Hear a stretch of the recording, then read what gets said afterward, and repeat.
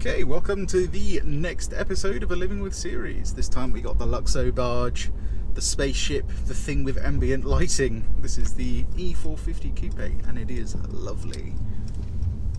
Now, during the review, I had mixed feelings about this. It's a lovely car, but it was kind of let down a bit by the suspension because it didn't really keep up with the engine in this thing. Because the engine has got a lot of performance, but the suspension kind of is very much comfort orientated. Now, obviously, when you're reviewing something, you're pushing it to its limits. When you're living with it, it's very different. Most of the time, you're just driving normally. So I kind of want to see what Mercedes were going for with this, because it's got an almost AMG engine, but a very non-AMG chassis setup. So I just want to see if it gets frustrating to live with, or if I actually like it more because it's like the granddad's car. Anyway, before we get into the serious business, we need to get some fuel, because this thing is juicy. Whilst we're talking about fuel as well, let's reset our trip computer. Yep, I'm still, even though I've like gotten used to these controls, still kind of like throws me off sometimes. Anyway, trip computer reset. Let's get some fuel.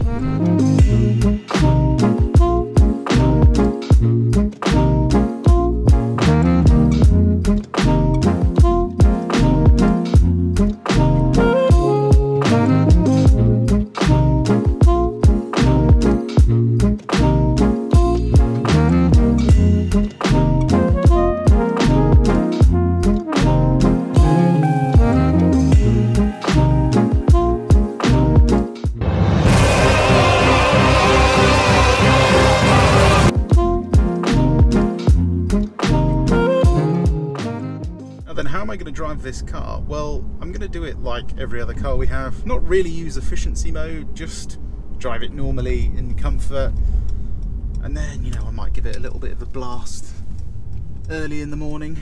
But this car really isn't about that. I think the engine is mainly there to just make driving a bit easier and make you feel a bit more expensive inside. That, this car certainly does.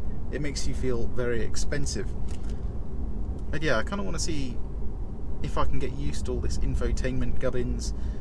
And I want to see as well, like, if I can just get used to controlling it from the steering wheel, rather than using all the center console stuff. Because Mercedes basically said they want your hands on the wheel. You can do everything, you know, with your hands on the wheel, basically. So I want to see if I can get used to that. But yeah, already it's just quiet, it's comfortable, the seats are fantastic in this. You can adjust how far forward the headrest is, which is a major plus for me, as I've got quite an arch back. But it just means you can get that perfect driving position and just be like super comfortable behind the wheel. And yeah, since the review, if you watch that, if you didn't, I suppose, I'll put a link in the top right hand corner. But if you did watch that, I put some WD-40 on the panoramic roof after I had finished filming the review, and fixed the squeakiness. So yeah, WD-40 definitely works for fixing squeaks in cars. And that's one of the problems, I suppose, one of the negatives so far of the panoramic roofs in these, is they do tend to squeak after a while, because from factory, for some reason, they just didn't put enough grease on them. I don't know why. But yeah, all the like rubber grommets and drainage channels start squeaking, and you sort of think, when it's an expensive car like this, you want it to just kind of work. But I think this is where this engine and 4MATIC system is really going to come into its own. Just like, you see a gap, plant your foot, and you're just off.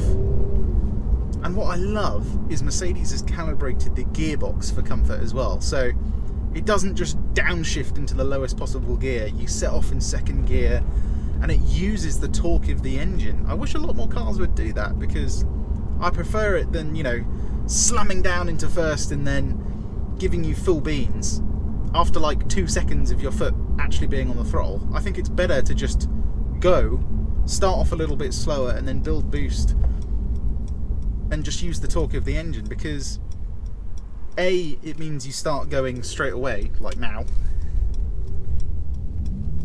and B, it just kind of feels smoother, a more luxurious experience, and it doesn't jolt the car. Putting your foot down in this thing does use a lot of fuel though. At the minute we're sitting at 21 mpg. Combined says it will do 32, so I'm hoping we get somewhere near that.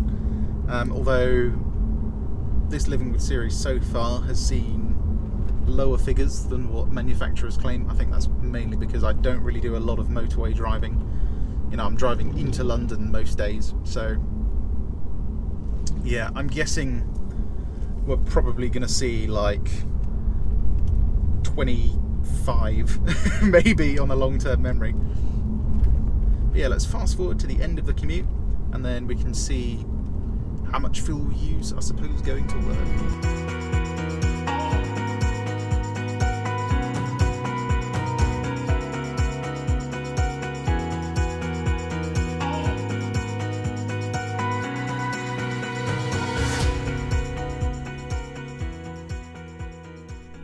Okay, so this is one thing about having super soft suspension that isn't great, and that's speed bumps. So yes, it absorbs bumps very well, so if I go like over this puddle here, barely feel it, if at all.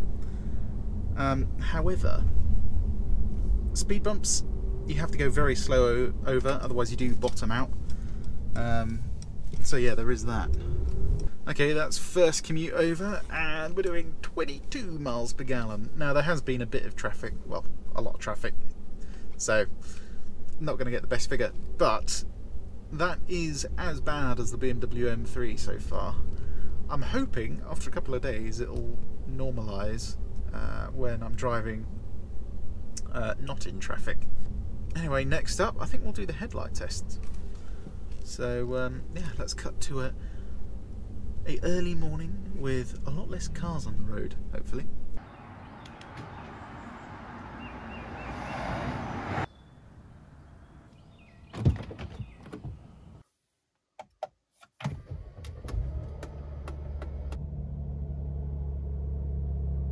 Okay, welcome to our little headlight test then. And first things first, this looks, well, sick is the only word I can think of using to describe this. It really does look like a spaceship at night, doesn't it, this thing? It's ridiculous, really. For some, it might be a bit over the top. For me, I think, you know, I like it when manufacturers go a bit over the top sometimes.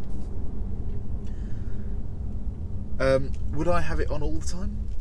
Do you know what? I probably would. Call it shallow, call it vain, call it whatever you like. It looks really cool. But yeah, headlights. We've got high beam assist in this thing. This is where Mercedes are very good though. They do lights, clearly, very well indeed. Down here where it is dark, you'll be able to see how good they are.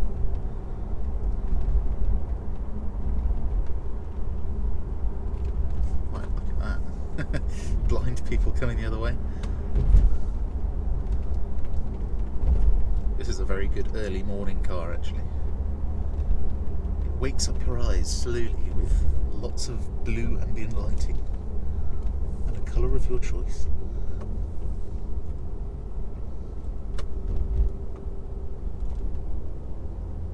But yeah, headlights, I'd give them, well, it's like an 8, 9 out of 10 really. The only ones that I think are going to be better are the BMW laser lights, and I don't actually see many BMWs fitted with those, even 7 Series. Anyway, I'm waffling now. Let's get on to a nicer bit of road and see how this thing handles, because, yeah, in the review, I was kind of like, you know, not disappointed, I was just surprised that it was so comfort orientated that you couldn't, you know, rag it down a B road and have a bit of fun with it, because, you know, it's an AMG line car, so you've got the AMG line suspension. So, you know, it should handle a little bit better than, you know, your stock E-Class, and it's an E450 as well, you know, it's got a big engine. Before we get there, one thing I want to say again is, why is this a 20-mile-an-hour limit down here? Is it because there's a school like a mile away? It's just like, I've been down this road a million times, and I genuinely think I've never seen someone actually do 20 miles an hour down here.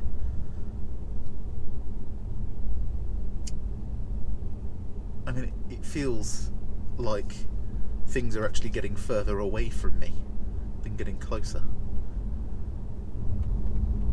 Right then, traction control off. Don't need any of that, do we? Sports Plus. It's going to turn the traction back on as soon as I do that, isn't it? Come on. Yes, okay. Yes, it's going to. Of course it's going to. I wonder if there's a way I can turn it off fully. Probably not. But anyway. First gear. Give it the beans. Oh, this thing is seriously quick. Oh, yes.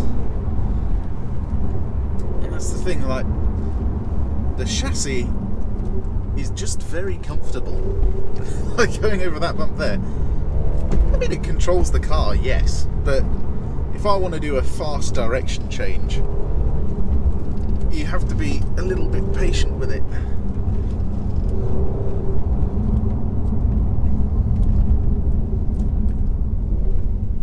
And it kind of leaves you feeling a bit like, ooh, what's going on?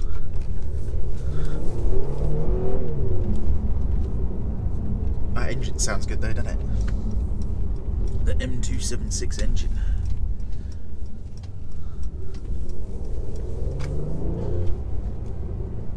Yeah, you can tell they really just want you to ride that low down torque. Get little pops from the exhaust. Don't know if you can hear that on camera.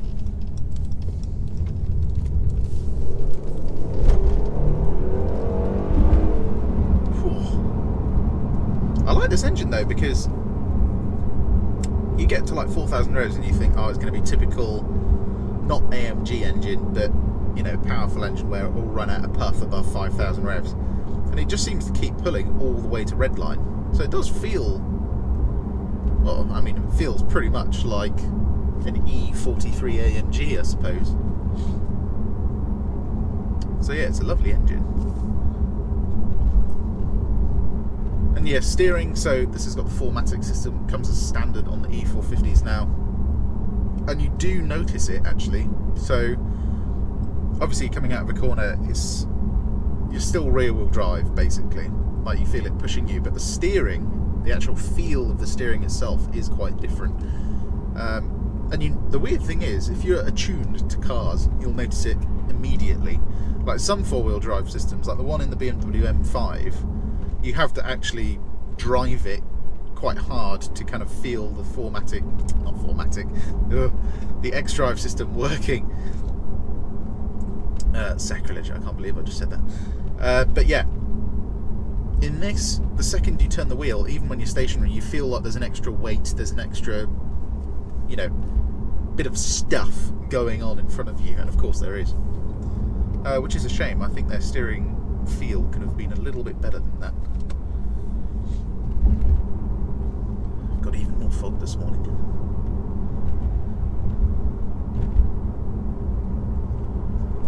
Oh, I do love it when it's a quiet road.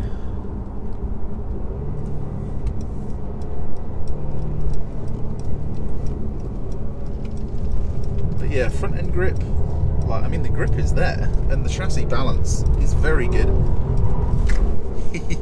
As you can see, but it's just the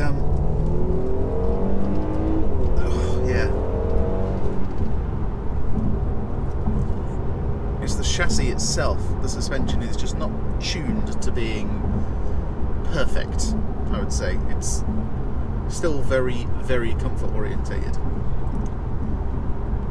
And I have to say though, after living with this thing for just over half a week now, I kind of get it. Like, I do kind of get it. Brakes are very good actually. Let's do a little sound check through here.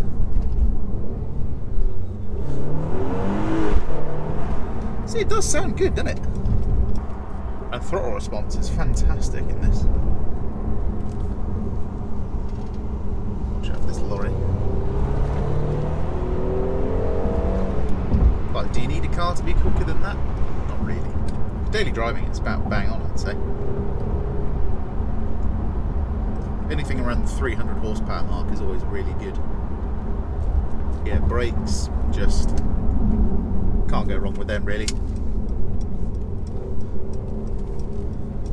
And then if you do sort of get yourself in a bit of trouble, the 4MAG system just pulls you around.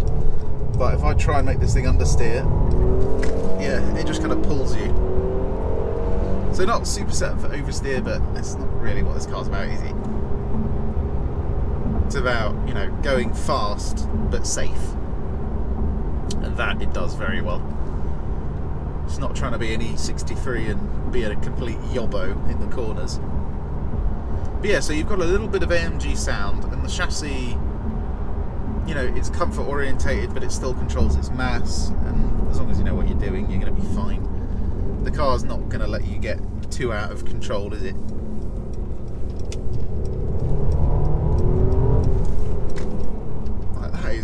That's quick.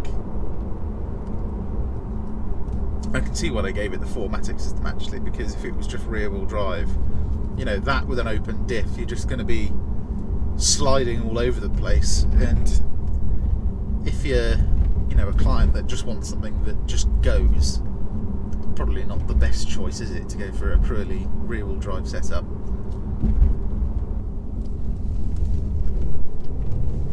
Yes. The throttle response in Sports Plus is ridiculous in this. It's more responsive than the blooming M3. Just like you literally just touch the throttle and it sends you flying. Anyway, for me, comfort, traction on, just this is the mode I want to be in. And I really am starting to understand what Mercedes is about now. Because when you've driven Audis and BMWs for so long, like, they're kind of a jack of all trades, especially Audis. They just kind of do everything. You know, BMWs, you know, they kind of lean more towards the performance car for everyone kind of thing. Like even a 3 Series diesel has fairly stiff suspension these days. Whereas Mercedes, I'm kind of getting that they're just like, you know what, 99% of the time, you're going to want to be sitting in a car that's ironing out all the bumps. You don't want to feel any of that road beneath you. You just want to feel like you're sitting in something comfortable, quiet, no horrible smells are coming into the cabin, and you just want it to look really expensive. And yeah, Mercedes do that, and it is really expensive. So yeah, I'm kind of understanding it. Give it a couple more days, and you never know, there might be a Mercedes fanboy in me yet. Because at the minute, the only Mercedes that I like are probably the W204 C63 and the E63S. Everything that's non-AMG, I've kind of always been a bit like, meh, like, it doesn't really interest me. But living with one, yeah, I'm kind of getting it. The only thing they need to fix is this damn panoramic roof squeaking. You certainly don't get that in the other more expensive manufacturers. Yeah, also, cup holders in this, fantastic for cans, coffees, all that kind of stuff. Terrible for plastic bottle drinks or glass bottle drinks. It just doesn't hold them at all. And the bottle of Coke was just like flopping all over the place. It's one of those things manufacturers seem to really struggle to get right. And I don't know why, like, the shape of the bottle hasn't changed in years. So you'd think designing a perfect cup holder would be such an easy thing to do. You know, maybe it's not on the top of other people's lists, but for me, it's such an obvious thing because it's something I use every day, really. And when it's a bit crap, it actually sways my decision on what car I want, like genuinely. Anyway, to the gym next. You could call me filthy. 멀리에서 왔지. NYC Timberland 구두 입고 왔지. LAX touchdown. I ain't sleeping a beat. Sleep on a beach. This is one not disadvantage, but one almost negative about having these Alcantara / suede seats, and that's if you go to the gym like me and get very sweaty. These seats basically are like a towel. They just absorb all that body juice.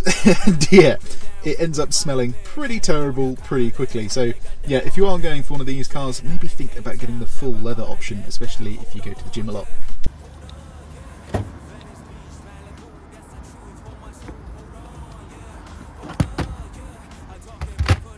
One thing a lot of people don't know about Mercedes is you get a free basket with your car. Well, technically not free, but you do get a basket for your shopping. I don't really know how practical it is though, so let's find out. So great, got all the shopping in there, but now it's just kind of free to move around. I kind of feel like it would have been a better idea to just have like a hook or something. Like for me, I'm just going to use this.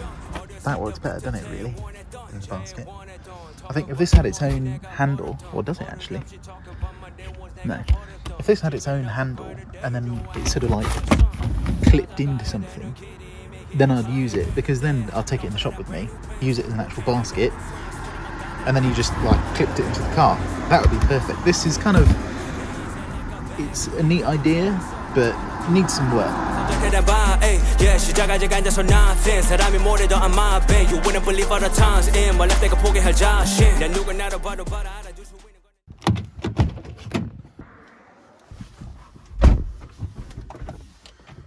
Well, the week is over, and yeah, overall this Mercedes E-Class has changed my mind in a lot of ways about the Mercedes brand. Now before we get into that, let's go through the pros and cons of this car, things that you might not have noticed if you've just spent a couple of hours with it reviewing it.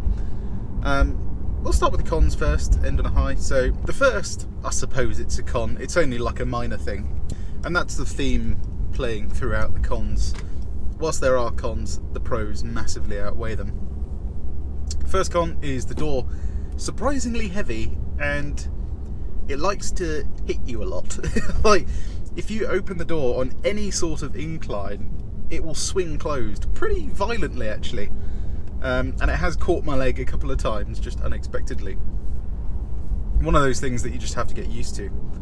The next one is that when you get in the car and you put your seatbelt on, it loves to really tighten you to the seat, like almost strangles you. And I noticed when I took it out on a proper drive, it like really pulled me into the seat, and it sort of always seems to think you're going to have an accident.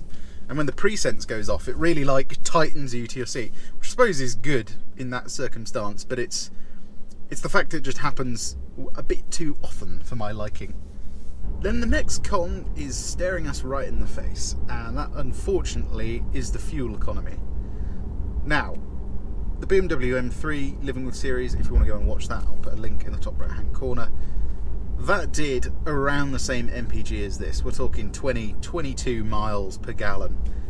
And yes, I know this is a big engine and it's a fairly heavy-ish car, 1.8 tons.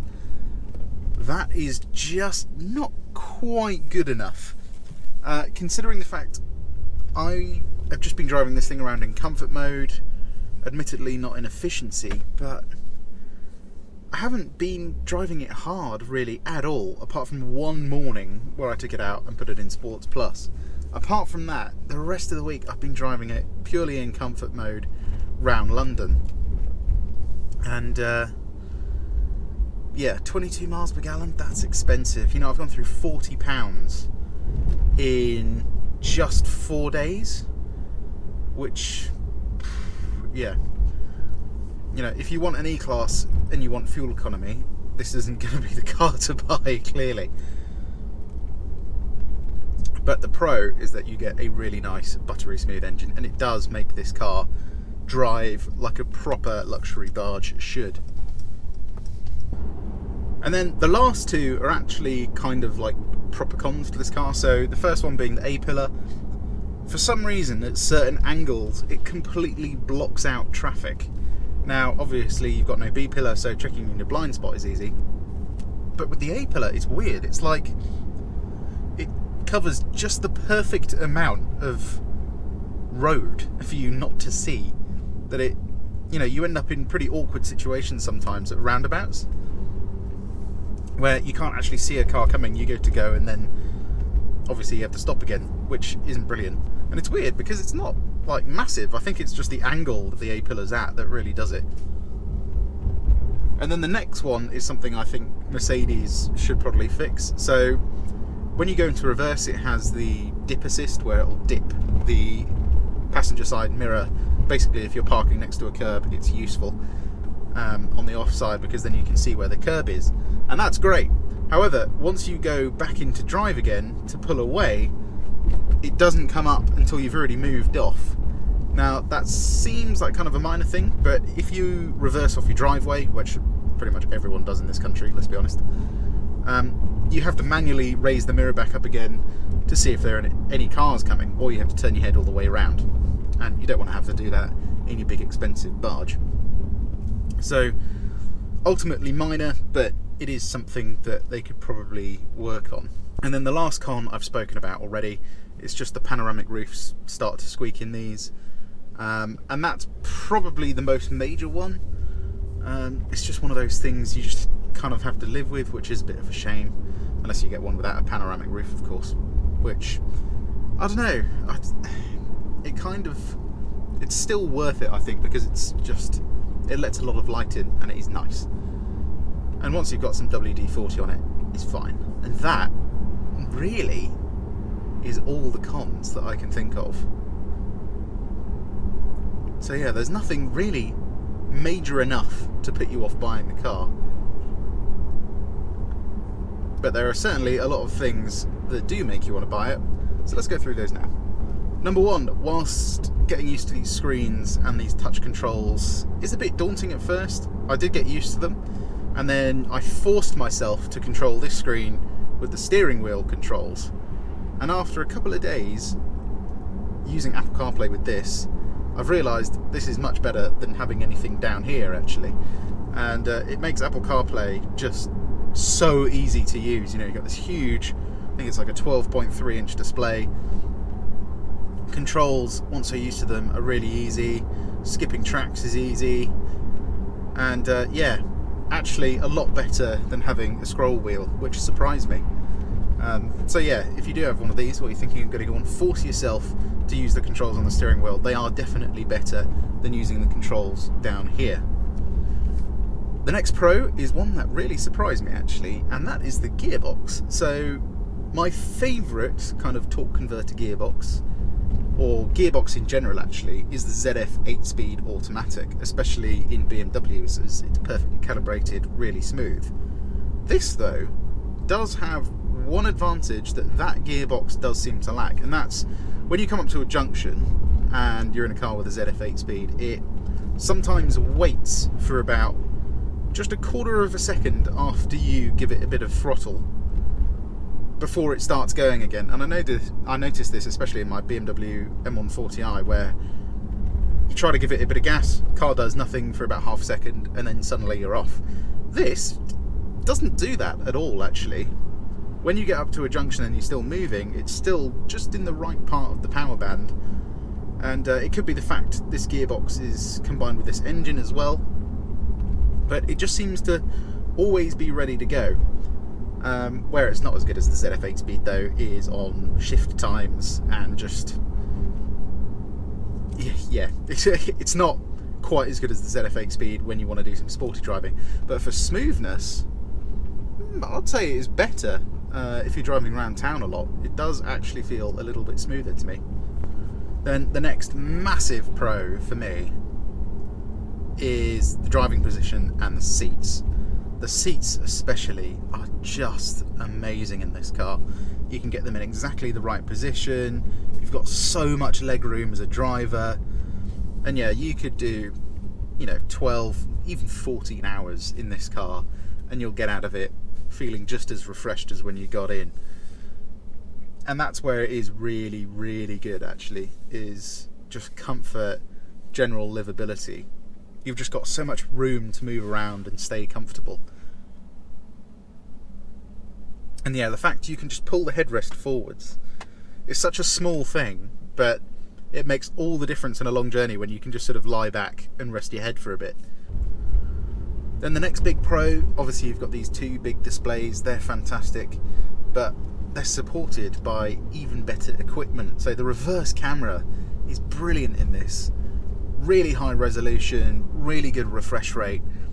I can't think of another, you know, non-360 degree camera system that's better than this one.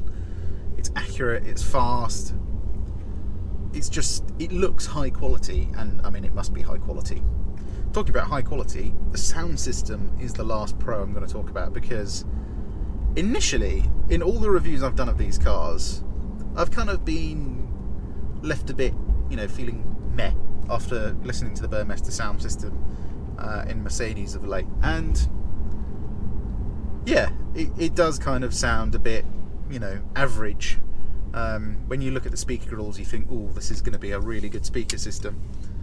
And it is a good system, it just needs calibrating. So from factory, for some reason, they've made it very trebly, and it means when you turn it up, it basically just hurts your ears. But when you go into the equalizer and adjust it and fine tune it, I found putting the bass on number 4, the mids on 2, and then just leaving the treble as it is, it really comes through, and then you can hear every individual part of a song, no matter which track you're listening to, be it something that's bassy or, you know, classic or whatever. And it is a good system. Now, it's not the best system in the world. I still think the Mark Levinson sound system in the Lexuses is a little bit better, but this is, I would say, on par with the Bang & Olufsen sound system in something like the Audi A6, which is really quite decent.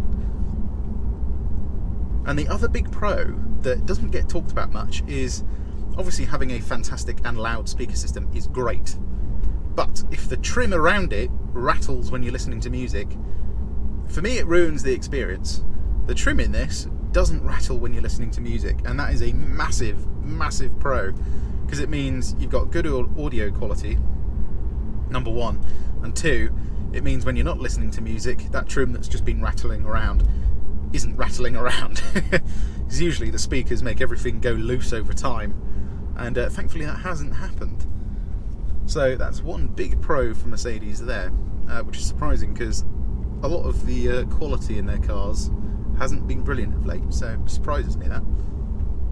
And just generally, there aren't a lot of rattles in this car. It's only the panoramic roof that's doing a little bit of squeaking. The rest of the car is bang on, really. But anyway, that's a list of pros and cons that you might not have thought of, I suppose. But now let's get on to how this car has changed my mind about the brand. So yeah, okay, I get it. I really do now. This car is designed to just make you feel like an absolute baller. Their ostentatious ambient lighting, lack of B-pillar, so you can really spread your wealthy limbs, and giant displays because, well, bigger is better, isn't it? Apart from the shallow observations though, interestingly, this car really has redefined how I perceive Mercedes as a brand. Yes, at face value, their cars can be seen as a bit chintzy, glitz and glam kind of stuff. But once you're past the first 4 letters of the alphabet in the Mercedes lineup, you start to get some interesting stuff. To sum up the E-Class then, it's less best or nothing, and more comfort or nothing really. It shields you from the outside in a way most cars just don't. It teaches you to drive with elegance and rewards you for doing so. You're not so much driving a car as you are commanding a luxury vessel. Accept that and you realise that cars don't need to be a jack of all trades. Yes, this isn't as sharp as a BMW or even an Audi. In fact, it's not as sharp as most cars on the road. But 99% of the time, you're going to be sitting in traffic, especially on UK roads. So if you want comfort, elegance, with maybe just a little bit of bling, the Mercedes E450 is a surprisingly good choice. That's a good number plate, isn't it? Jag. Anyway, as always, I hope you enjoyed this episode of the Living With series. If you did, give it a like, and why not follow us, as you can see more content like this, and you can see everything we have for sale, which, as of this video coming out, this car probably is still for sale, so if you want to have a look at it, there is a link to our website down below. Anyway, my name's Tom, and you've been watching Paragon Cars. I'll see you on the next one. Bye bye.